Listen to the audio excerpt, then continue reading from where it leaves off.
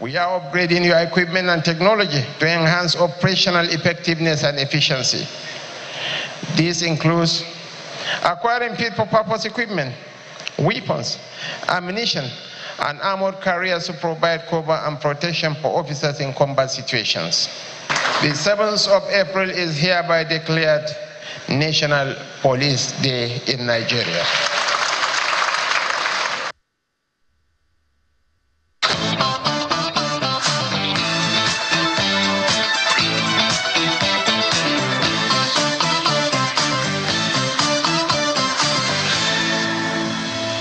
Well, 10 days ago was the National Police Day, but of course, the pronouncement wasn't made up until 2 days ago. So from April the 7th next year, Nigerians will be celebrating or commemorating National Police Day. That statement was made at the Police Awards, and the Vice President, the President, made that particular statement, as you saw there. But what does this mean, really, particularly for our security? And I think it provides us yet another opportunity to talk about that all-important conversation of security, particularly policing in Nigeria, which has been quite a thorny issue over the past few decades. We have joining us on the program to walk through that conversation, Mr. Alfred Ononugbo, Forensic and Criminal Intelligence Specialist, MD Bell Protocol and Security Support Services Limited, wears a number of hats. Fellow Chartered Institute of Forensic Investigation Professionals and Fellow Chartered Forensic Fraud Investigators of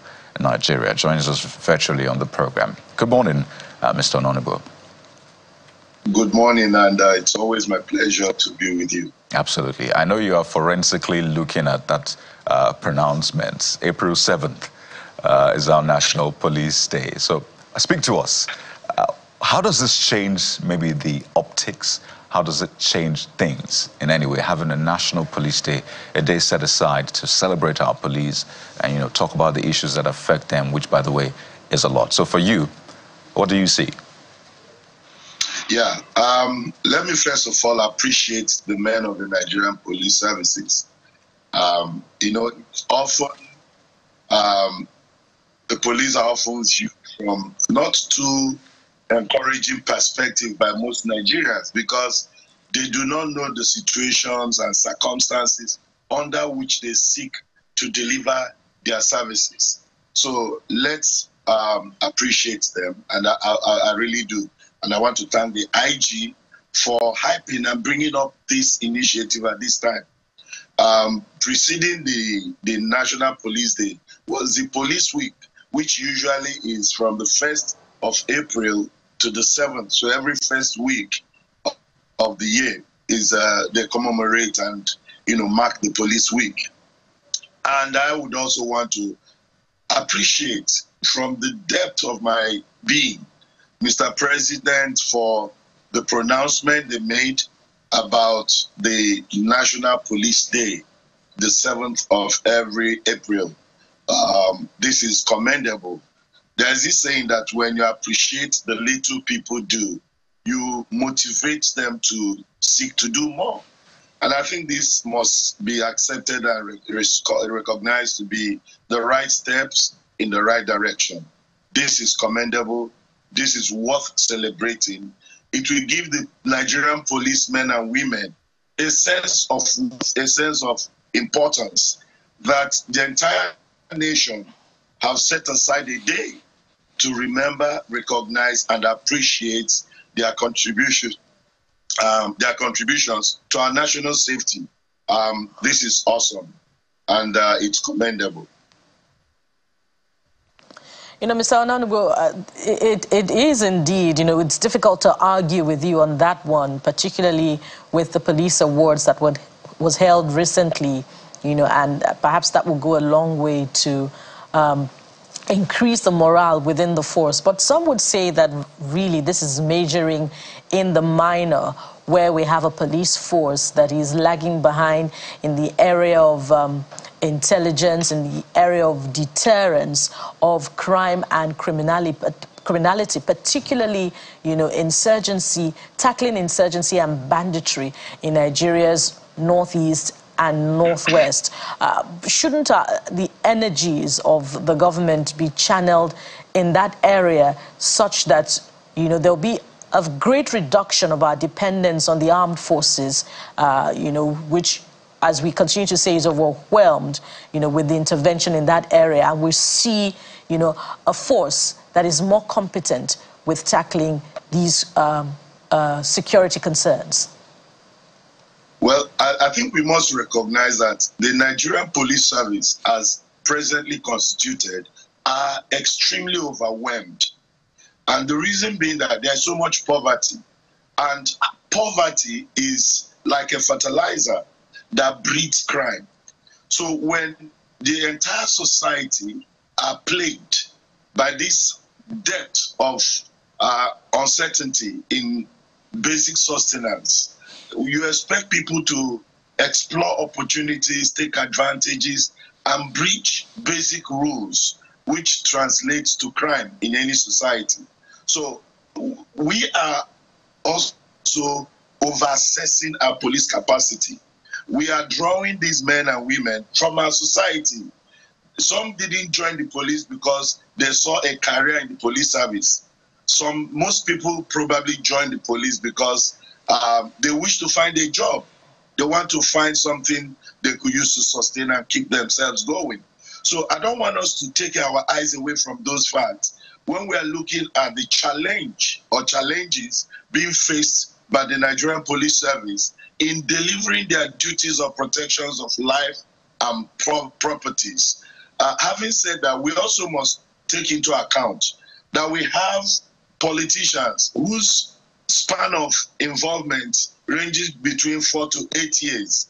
And for a nation in a peculiar kind of situation, that is a very dangerous platform, because while they are coming in, they are thinking of recovering from their elections. They are now looking at, you know, the next election within 4 years, and then possibly they get second term and they're on their way out.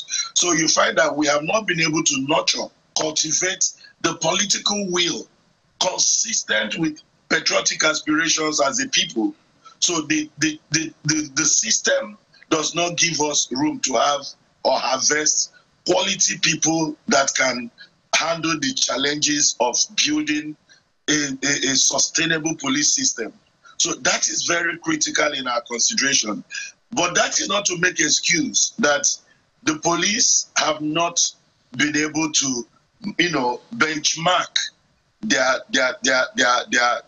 duties and their obligations to the nation in terms of dealing with the issues of intelligence, issues of manpower development, issues of engagement and all that. So we have this complex mix that's confronting the performance and the activities of the Nigerian police, and also the difficulty they have in dealing with the quality of men we have in our political class. Now, you can't get clean water, like I always say, from a poison pool. Our politicians come from our society. Our policemen come from our society. So you can understand that we are coming from a shared value, shared, you know, challenges. And it takes, sincerely, professionalism and exposure for people to cultivate that sense of, okay, let me go do it for the land, do it for the nation. It's not about me. So there are challenges, but I think we start somewhere. The president has started by recognizing that this institution has so much to give and have given a lot. They've lost men. They have a lot of challenges they go through. They have challenges with equipment, training opportunities, internal issues, and the quality of people they also have in their rank and file in leadership. Because it's not just about the institution of the police service, but also the people running the system. Some of them come with baggages. Some are coming from ethnic or political or religious, you know, privileges. And they bring these things to the service. So they become challenges, they become, you know, issues they deal with internally. And these things affect their output. It affects the quality. It affects their commitment to run investigations without bias, without pressure. You know, there are situations they arrest people. Somebody makes just a phone call, and they have to begin to think of the safety of their jobs. So these are elements we might probably deal with over time, depending on the type of leadership we have in our nation. But we must appreciate that we've come to accept that there is a 7th April, which is marked as the Police Day. And we hope that it will not just be another talk show we do with these days, but we will be able to review the two sides, what the government is doing to ensure that the country is policed, the content we are building into these men to ensure that we have capable and well-qualified professionals that will enforce our laws. And also even the lawmakers should be able to provide incentives that can motivate people who love this country to want to serve this country in the police service. All right. I know that in America, I think in May, they've been celebrating this since the 60s. I think National Police Memorial Day also, that's what it's called there, to highlight the concerns of the police force, as well as, remember the men who have laid their lives down in the line of duty. And so I want you to speak further to the police force in this particular context, because this is like their own Armed Forces Remembrance Day, which is quite popular on January 15th every year right here in Nigeria. So for them, how can they make the most of this particular day to call attention of government and everybody in authority to ensure that their needs and their welfare is sorted, because that's a big issue, which is why Bukola was saying it appears like majoring on the minor, because their welfare is critical at the end of the day to be able to provide the kind of service we expect from our police force, because at some point, they drop the ball. And that's why we have a lot of the army intervening in civilian issues. Well, this is Nigeria, and we are special in the way we do things. Most times we don't want to build up to, a goal. We like to respond to crises. We make statements when things are bad and down.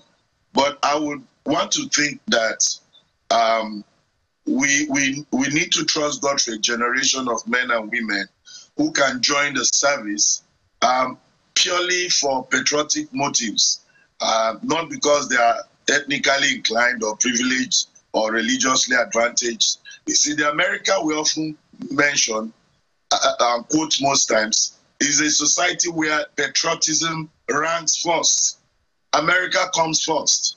And the same way you can use this patriotism to mislead the people, it's also the way you can use the patriotism to direct the people right. We must not forget that policemen are Nigerians. So whatever affects most Nigerians impacts on the police service, because they live with us, they go to the same markets. So if we are going to do anything, we must think beyond police as an establishment.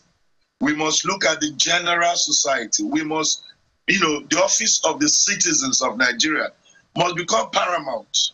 And that office accommodates everybody. That office has been missing in the polity of this nation. Of course, when events and ceremonies come, we mention it, but we have not been able to create and sustain the office of the citizens of Nigeria. We have Nigerians who don't have an office. But when you talk of the office of the president, you can see the glory, the candor, the pomp, the pageantry. You talk of the Senate president. People die to get into this, because these are few spots where people are given statesmanship, not the nationhood. So we are not building often the nation as a people. And that is what is affecting the quality and content of men we deploy to different services. So we need to rethink, and our system needs to review this. When we promote citizenship, people will die for the country. They want to protect the country. Whether as a policeman in the UK or other countries, it's not only police that serves the people. Elderly people will tell you the color of a car they saw at a particular time in a location. And that will give police the clue that the crime that was committed must have been committed by a car carrying this number. They profile the information and arrive at an intelligence that helps them to succeed. But where we create offices and not people, that is dangerous. It is very, it is not profitable for the entire country. So few people benefit because they are able to access those platforms. So I'm looking at using this to make it a situation where Nigerians are built. Infrastructures will come with the specified content, not papers.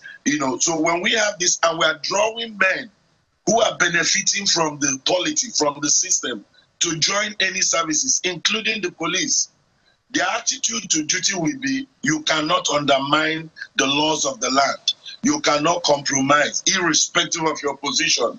We don't celebrate individuals. We celebrate people.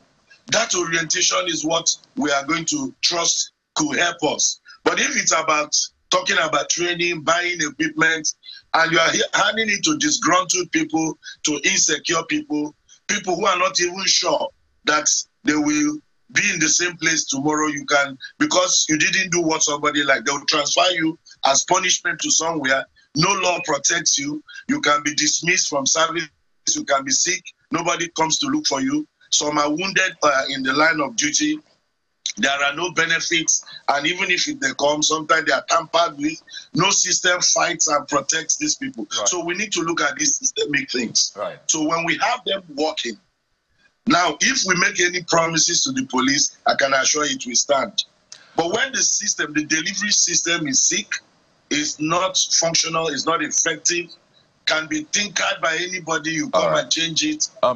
Those are issues. So policies must be supported by realities on ground. Mr. Honorable, absolutely. We need to really empower our police. And that's quite ironic because they should also have those powers responsibly, that is. And it's a very tricky balance again. And this conversation can go on for a long time. But quickly, I want you to speak to what is usually, the look and feel of the police, which also contributes to how they are perceived in the public. We've spoken about welfare and the rest. How can you arm someone with AK-47 and you're not paying the person good enough salary and the rest? But on the flip side is, a lot of people see the police in Nigeria carrying AK-47s, for example, and there's already that fear, that barrier. It feels like this is a war situation. You have a lot of people coming to the country and they see our police with AK-47s and they're asking you, what is going on? I've never seen police in my own country. They tell you that they don't see police in their country even bearing arms, or they are concealed. So they're shocked when they see our police with AK-47 or basically those kinds of weapons. So is that something we should also look into? Is there a thinking behind that? Maybe that can also help to improve things. Well, just in line with what I'm saying, we need to have a national reorientation on our perception about the police. Even the police themselves should be able to help themselves. The reason being that we've held very strongly negative notions about the police service, probably because of their conduct, because of their, some unprofessional behaviors and all that. And there's a deep distrust between an average Nigerian. In my job, I've encountered people who just to come to police when there are crimes or situations that requires coming to the police to make mere statements to collaborate that a crime was committed in their neighborhood. And they'll say to you, no, I don't want to have anything to do with the police. Nigerians must change that orientation. We must own our police. The police must belong to us. And I think the police must build that bridge. Nigerians also must be able to build a bridge to cross over to the police. Right now, there's no trust. Nigerians don't trust the police. And unfortunately, the policemen are Nigerians. There's a very deep distrust even among themselves, partly because of the way people are being treated, partly because of things being managed wrongly. But we need that. The AK-47 is an assault-graded weapon. It's not meant to be carried around except we have extreme threats that requires deployment of such weapons. Unfortunately, it has become a regular, normal part of the kit of an average policeman.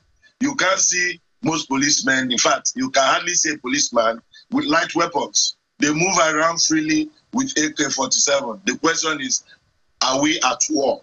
Yes, we are. We have moral wars. We have distrust. There is deep sense of enmity, not spoken, but in conduct between Nigerians and those that are meant to protect them. and sometimes the way some Nigerians are treated. And then finally, the media.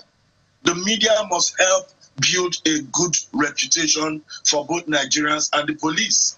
You see, people take to what they hear. Many times, these things are unsubstantiated, but it's easy. I watched a clip this morning, a young man playing prank on people, and he will approach them and say, they are shooting there, they are shooting there. Even people with arms, we start running because we have gotten used to rumors, hearsays, and that has molded the way we perceive these services. So Nigerians need serious reorientation, and it must be driven by the police in their character at the station, the way they receive and treat Nigerians. There are police stations across country where you walk in, you get properly received by the DPO, but you will be wrongly treated by the people at the counter. And it is taken out on the police. You get treated wrongly by, a man that have chosen to exhibit indiscipline, but because he's wearing police uniform, people will conclude that that's the way police are. So these orientations must be aggressively driven. The change must come from also within the police. There must be punitive measures for anybody that violates the rights of Nigerians. But there must be severe penalties for any Nigerian that disrespects or breaches the privileges and rights of a Nigerian policeman. There should be no room for sacred cows. If you insult or disrespect a police officer. Important points that you make there, and they're quite difficult to contest, Mr. Honorable. But earlier on, you also made some critical points that I'd like to follow up. You talked about the importance of offices and the need for policies to be in line with what's on ground in terms of realities. Speaking of which, how strong is the Office of the Police Service Commission and the Ministry of Police Affairs to demand better funding for the welfare needs of the Nigeria police force? But certainly, if they are doing excellently well, we'll be feeling their impact. And it has to do with who they put in those offices. I don't want to mention names, but I know that we've had chairmen of police service commissions who were up and doing. We've also had those that gave ceremonial patronage for either supporting politicians or whatever. Some of these establishments must be carefully assessed, and then people being given responsibilities must be by merit. It shouldn't be by any other consideration, because police is the life of our society. It's police that keeps Nigeria moving. I know the army is there, the immigration, they have other services, which I highly respect and commend their roles. But the police takes the bullets every day. So we need to look at putting men based on merits to some of these offices, based on antecedents, based on track records, so that we don't have people ceremonially occupying offices, but they are incompetent, they are incapable of even interpreting basic security. I did something funny recently, and I asked somebody, I said, by the way, what is the meaning of police? You are a police officer. And he said, oh, police, we are for protection of life. I said, no, I mean the definition. The police is an acronym for public officers, for legal investigations and criminal emergencies. And if you take that home, people know that I'm a legal officer, a public officer. My duties are for legal investigations and criminal emergencies, so they can define their existence. Now, when we don't have content, you just do the usual window dressing. Well, Mr. I think it's time the entire country we take this as a project. So we don't lose sight of some of the important points you have made. I mean, it's really instructive. You've given Nigerians the full form of the word, well, now acronym, police. So it's not just police, police, police. It actually means something. Public officer for legal investigations and criminal emergencies. So if our viewer does not remember any other thing about this conversation, at least you remember what police means. But, we'd like to thank you so much, Mr. Alfred Ononugbo. Quite an interesting conversation around, that critical part of our security architecture and our society. the police. Mr. Alfred Ononugbo, forensic and criminal intelligence specialist, thank you so much for forensically dealing with this conversation. It's always my pleasure to be with you. Absolutely. We'll take a moment now, and when we return, we'll talk art. You might see Bukola get to do some painting, or even Jeffrey. Maybe me, but we're talking art this morning, the kind that gets you inspired, just takes you to a different world. That's in a few seconds. Stay with us on The Morning.